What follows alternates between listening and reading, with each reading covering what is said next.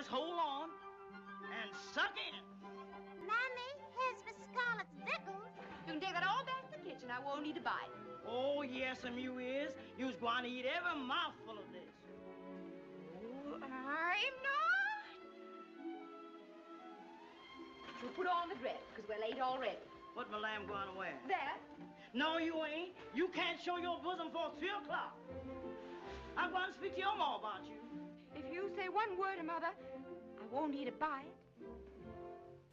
And we are back with another episode. Smartest Guy in My Head podcast, Workhorse Media Group. Listen, it is still Black History Month, and I must be having way too much fun doing this because I only really had 4 of these scheduled, to post every week throughout the month. But it's not even Valentine's Day at the time of this recording, and I'm already on the 3rd one, so we're blowing by this. I gotta keep up the pace. But it's not just me on the channel. You guys are all over social media. You're sending messages, text messages, and you're pulling out these little tidbits of Black history here and there, and I love it. I mean, between us, we can get Black history back to where it's supposed to be. Keep it up. I see you. But getting on with this video, like, share, subscribe. Do that for me. Like, share, subscribe, comment, engage, and we'll keep this thing going. But getting on to the video, I call myself a movie buff a little bit. I enjoy watching movies, and it wouldn't be right if I didn't have a video honoring the first Black person to take home an Oscar, which is Hattie McDaniel. Now, Hattie McDaniel won the Best Supporting Actress Oscar for her role in the 1939 classic film, Gone with the Wind. She played Mammy, who was the maid, or more appropriately, the house slave to Scarlet and her family. And she was pretty much the comic relief, but she did a really good job in there. And, the Academy thought so, which is why she won the Oscar. Now, mind you, she won the Oscar in 1940. So it was still that time, Hattie McDaniel, being a Black woman in a largely white area in Hollywood, she wasn't even able to attend the premiere of Gone with the Wind because it was premiered in a whites-only studio. Couldn't attend. A movie that she would later go on to win an award for, she couldn't be a part of the premiere. And even at the award ceremony, at the Academy Awards, Hattie McDaniel had to sit off to the side. They let her in, but she had to sit off to the side in a segregated area because she couldn't sit with her white cast and crew members and counterparts. It's kind of sad.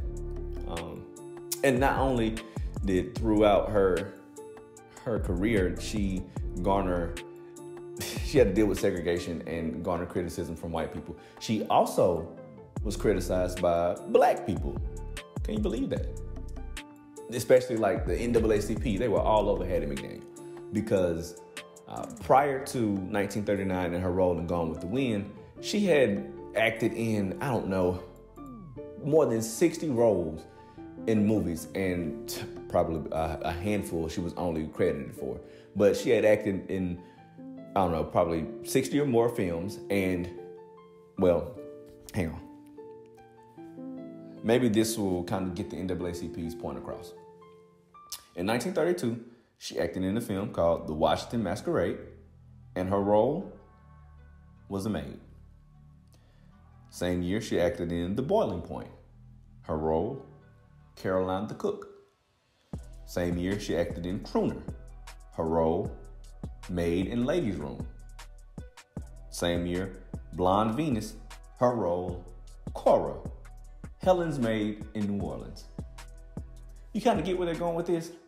The NAACP's point was that the roles that Hattie McDaniel had taken largely could not have contributed positively to what white people in Hollywood thought that Black people were capable of in cinema. She just took roles of those 60 plus roles she had before Gone with the Wind. At least 23 of them were that of the help, like or of a maid or of a cook. And those are the ones that had the description in the title. She could have been named in those other movies and still played the maid. You know what I mean? So the NAACP's point is that you are not furthering what black people can do in Hollywood by only playing uneducated slaves or maids or help type characters. And I kind of have to agree. They have a point. But this isn't a Hattie McDaniel slander piece. So I have to tell you the other side of the story. And Hattie McDaniel, she's quoted as saying, "Why should I be mad about making $700 a week to play a maid? If I didn't, I'd be making $7 a week being one." And that's true. If she wasn't taking these roles, she'd probably be being a maid for real and making significantly less money. And my question to those that question her is, if they were in that position to make that kind of money back in the 1940s and 1930s, what would they have done? $700 a week in 1939 is a lot of money. I know $700 a week right now set a couple folks straight, be good. So I'm just gonna lay off of it. Hattie McDaniel, the first black person to take home an Oscar. She, for all her faults, paved the way to let black people in and get black people recognized for their contributions to movies and cinema. Before I get out of here, just little interesting things to know. The next black person to win an Oscar wouldn't come until 23 years later, well after Hattie McDaniel's death. Sidney Poitier would win the Best Actor award in 1963 for his role in Lilies in the Field. The next woman that won an Oscar wouldn't come until 1990 when Whoopi Goldberg won it for her role in Ghost. And Halle Berry is the one and only black woman to win an Oscar in a leading role for her role in Monsters Ball.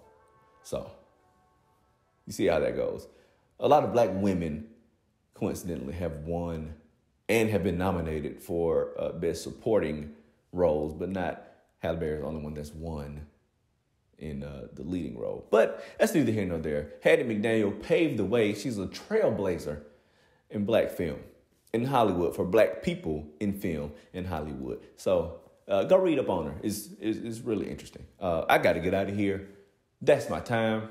This has been Smartest Guy in My Head podcast, Workhorse Media Group. Got my shirt on. I like the shirt. You like the shirt? If you like the shirt, comment below. And we'll see if we can get these in circulation. That's it. Stay tuned.